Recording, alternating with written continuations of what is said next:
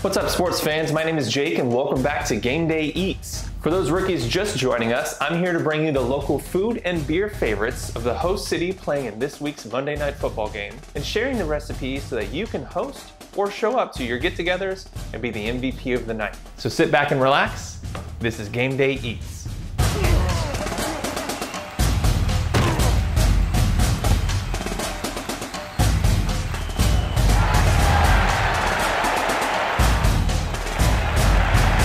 So the main difference between deep dish pizza and most other forms of pizza is that, as the name implies, the crust is deep, which makes a thick crust that resembles a pie more than a flatbread. Something to note is that even though the entire pizza is very thick, in a traditional Chicago-style deep dish pizzas, the crust itself is thin to medium in thickness, not in height.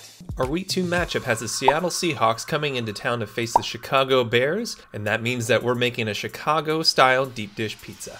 One thing I did to speed up the process was buy pre-made pizza dough from my local grocery store for only $3. It still has to rise, so we'll do that process now.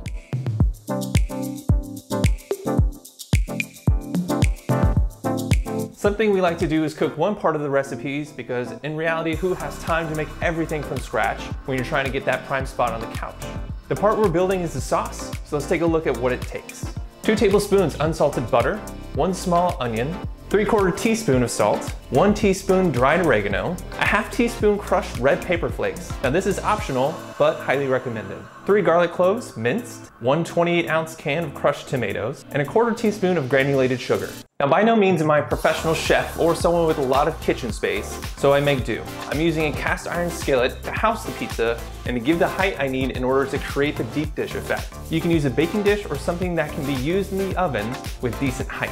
Now I did a lot of research to find who the original chef, pizza maker, baker, whatever you call someone who makes pizza. But I didn't find who that was, but I did find that there is an official Chicago cultural historian by the name of Tim Samuelson, and he says there isn't enough documentation to determine who really invented the Chicago-style deep dish pizza. So we'll just go with that. Something to note is that the thick layer of toppings used in the deep dish pizza requires longer baking time, which could burn the cheese or other toppings if they are layered like most other pizzas. Instead, the toppings are assembled upside down. The crust at the bottom is covered with cheese and genuinely sliced mozzarella, followed by different meats like pepperoni or sausage.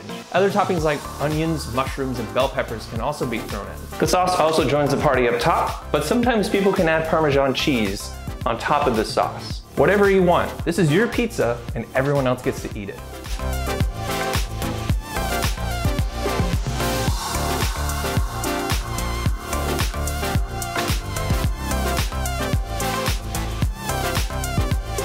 The beer we found that a lot of Chicagoans love is Goose Island's Bourbon County Stout. Now, while I'm not a fan of stouts, I will always try a beer recommendation.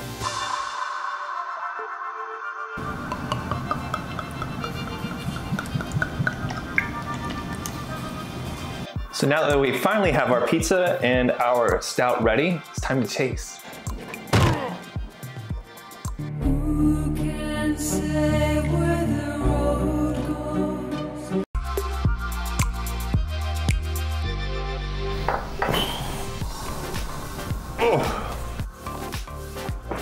Oh, can't do it.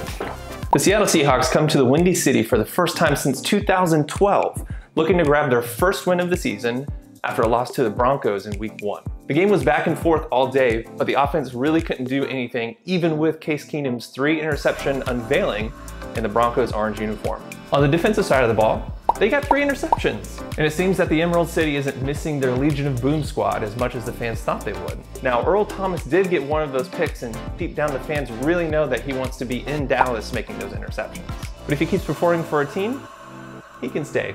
From the stats point of view, some could be concerned that they only had 1 sack last week, but keep in mind that pressure leads to turnovers, and it seems Seattle was able to apply enough to turn Case Keenum into a diamond. Now the question is, can the defense apply enough pressure to second-year quarterback Mitch Trubisky, who was sacked 4 times in the season opener? And now to the Chicago Bears, who sorry, Bear fans, we really have to talk about this. And they had a meltdown of Atlanta proportion in Green Bay. They were leading 20-3 with 3 minutes and 37 seconds left to play in the third quarter, and they allowed Aaron Rodgers to do what Aaron Rodgers does and score 3 unanswered touchdowns in the fourth quarter. The bigger concern over the defensive collapse is that the Bears offense could not do anything productive on their side of the field.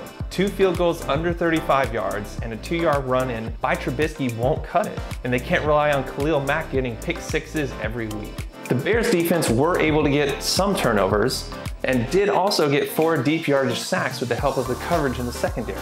And they're playing another agile Super Bowl winning quarterback in Russell Wilson, so the preparations between last week and this week should remain relatively the same on defense. And as we did last week, we also have another first-year head coach with Matt Nagy coming in from the Kansas City Chiefs as the offensive coordinator, which we really didn't see much of Sunday night. Now, last week my prediction was way off, but none of us are really perfect. So looking to right the ship, I'm taking Seattle coming into the Bear Cave and stealing a win from the home crowd, 24-14. Another week and another meal for your gatherings. Subscribe and watch next week as we make the Tampa native Cuban sandwich when the Pittsburgh Steelers head to Tampa Bay to take on the Buccaneers for Week 3's Monday Night Football. Thanks for watching, and I'll see you on the field. Who can say where the road goes, where the day flows, only time. I will say, that's the best deep dish I've ever had. Really? I've had quite a bit, yeah. That was great.